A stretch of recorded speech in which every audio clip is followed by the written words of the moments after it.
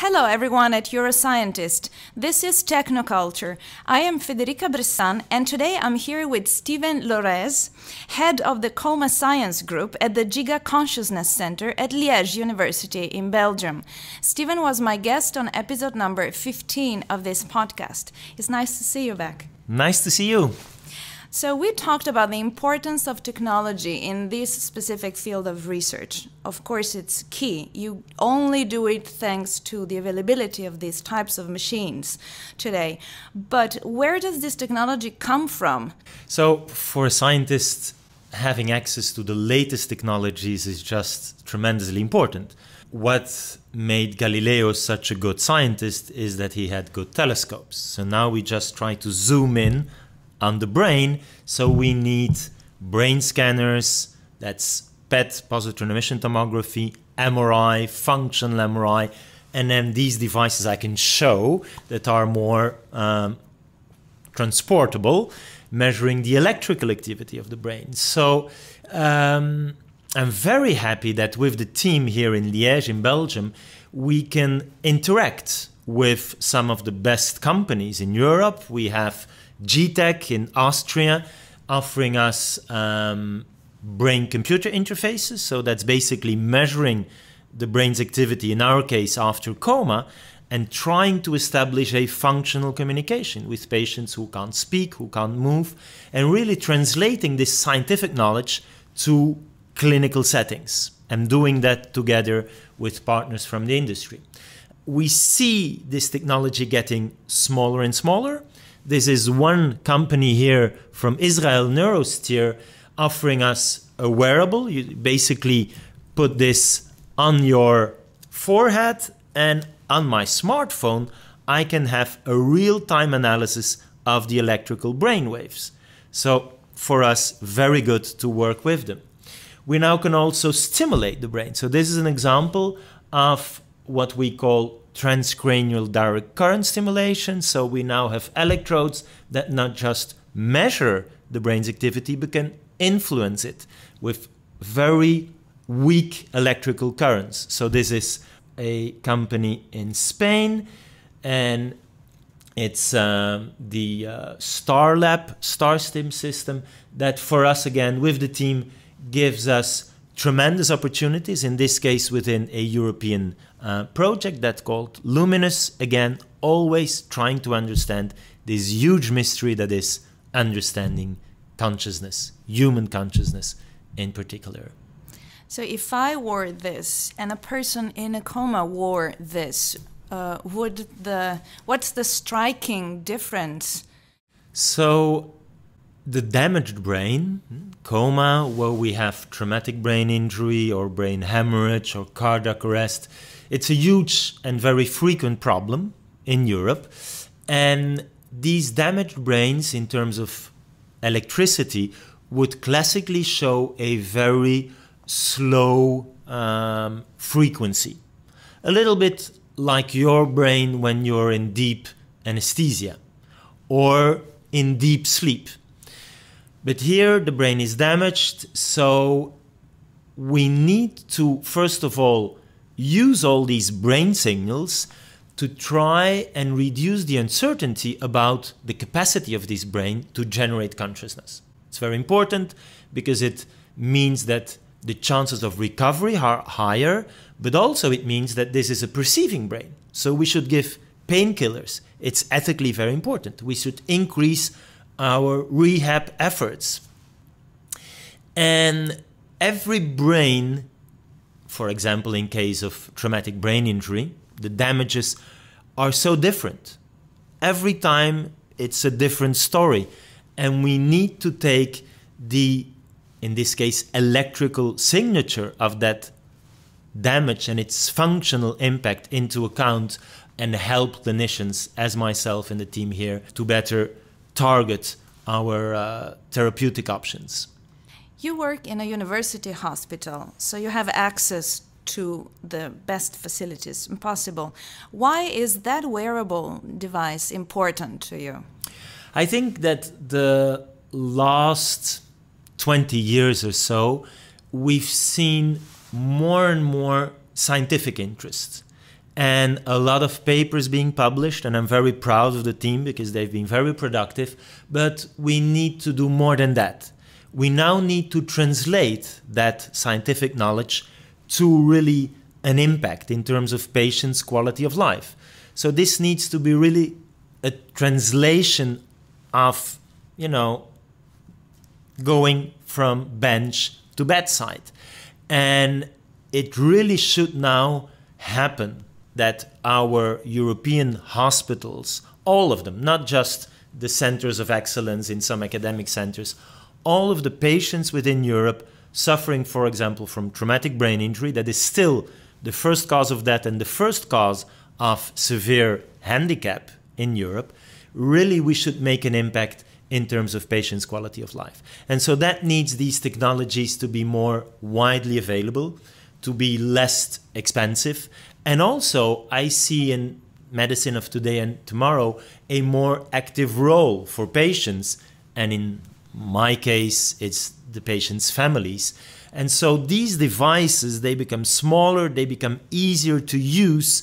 And this is going to be really important. It's going to give patients and their families a more active role, and in some cases, a voice that really, as clinicians, we should be taking into account. For monitoring purposes, self-monitoring. Absolutely. So we see it already happening. I have a smart watch here. It's monitoring my heart rate right now. It's measuring my movements. But soon we will also have these devices give me information about my mental brain activity. With this device, some weeks ago, I ran the New York Marathon. And it was measuring, and I could see on my smartphone the whole time what was going on inside. So these are now just pilot projects, proof of principles. It's tremendously difficult when you move, when you sweat, to measure the brain's electrical activity. That's very, very weak. But we see now these companies already offer us the tools that can do it. And it's getting better and better. It's getting cheaper and cheaper. And so I think the labs, the scientists such as myself, should just increase our interactions with our partners in Europe, and then share our areas of expertise so that European citizens will benefit from it. The sooner, the better. Congratulations on running the marathon. Thank you. Could you also record the data, or this app for now just shows you? No. So this is being recorded. It's going to give us a lot of work.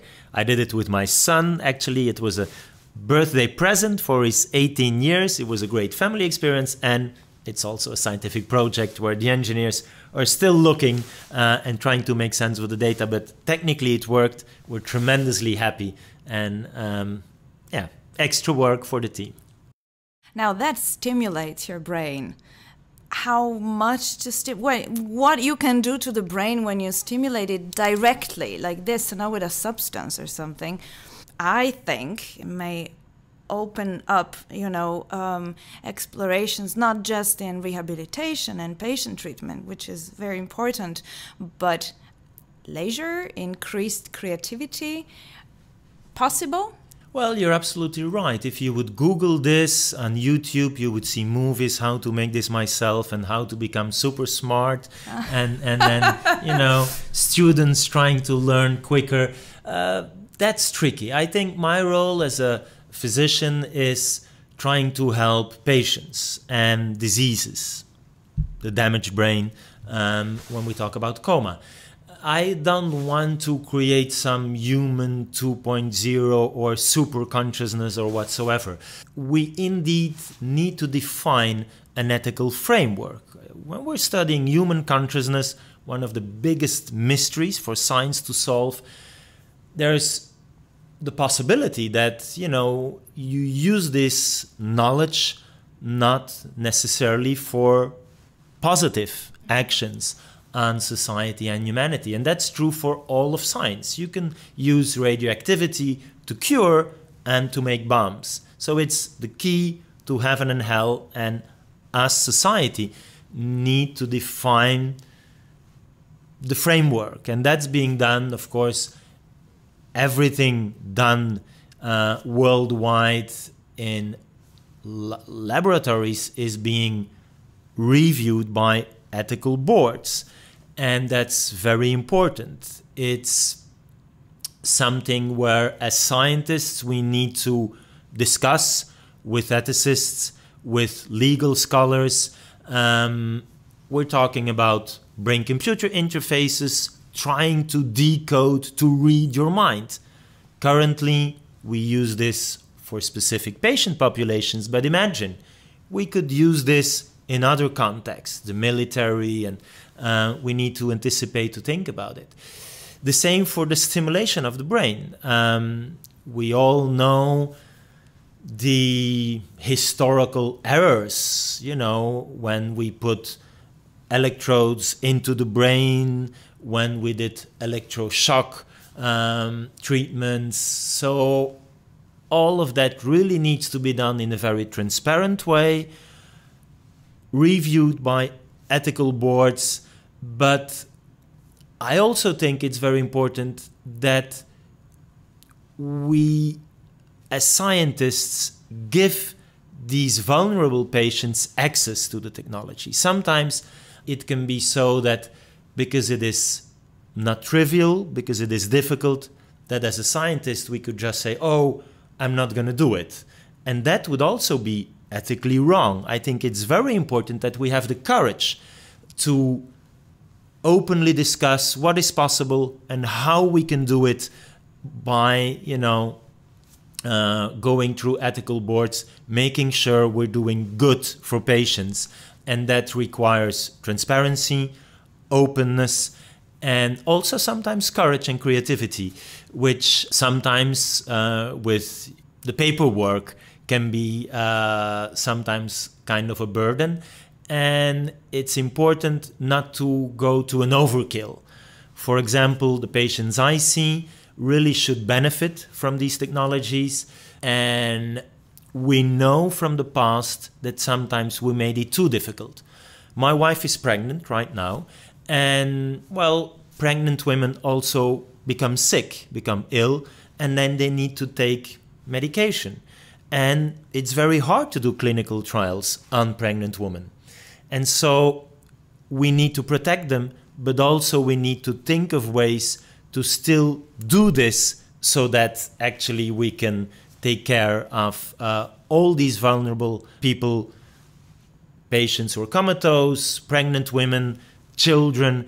And so historically maybe we made the mistake to do some science, some clinical trials only in a very specific population, and then we just simply lack the information when a child is sick and would need that drug. So it's really a trade-off, and I think the only way forward is to be very transparent and to work with ethics committees that also have the courage to, you know, decide which is the framework to make it possible, not to, I would say, auto-censor or consider some areas as impossible to do any research in, because I think then we would not do good.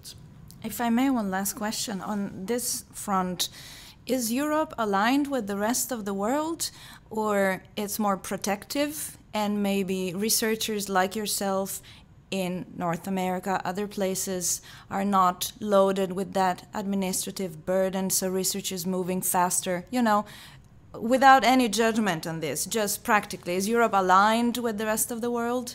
Well, of course, I'm a European, and I would like to see more Europe. Now Europe is still divided, and what we see is that I need to go through local ethics committees, and then they would be like supervised by European instances.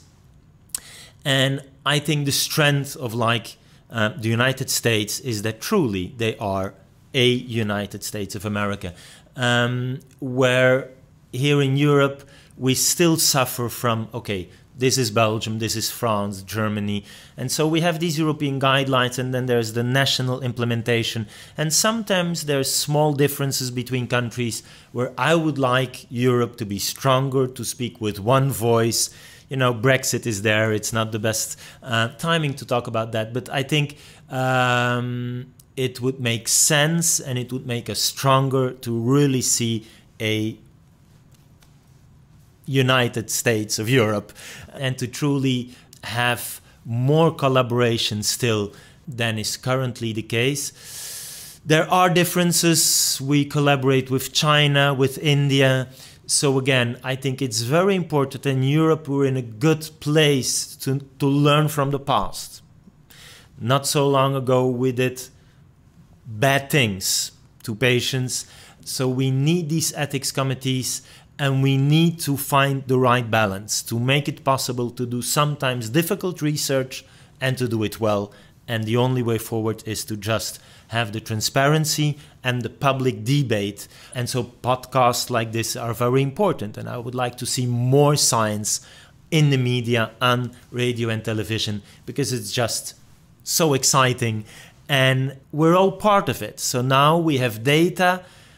We all put our data on the internet. We share them with our colleagues. And these data need to be protected in such a way that we can still do our job, and yet that citizens have their rights and privacy. So it's, I think, a work in progress all the time, because technology advances, and so the guidelines need to follow, and that is possible through the dialogue, where I'm very happy that my team is an active player, and so far I definitely can't complain about the European regulation, but let's keep the administrative burden still possible for us scientists to deal with.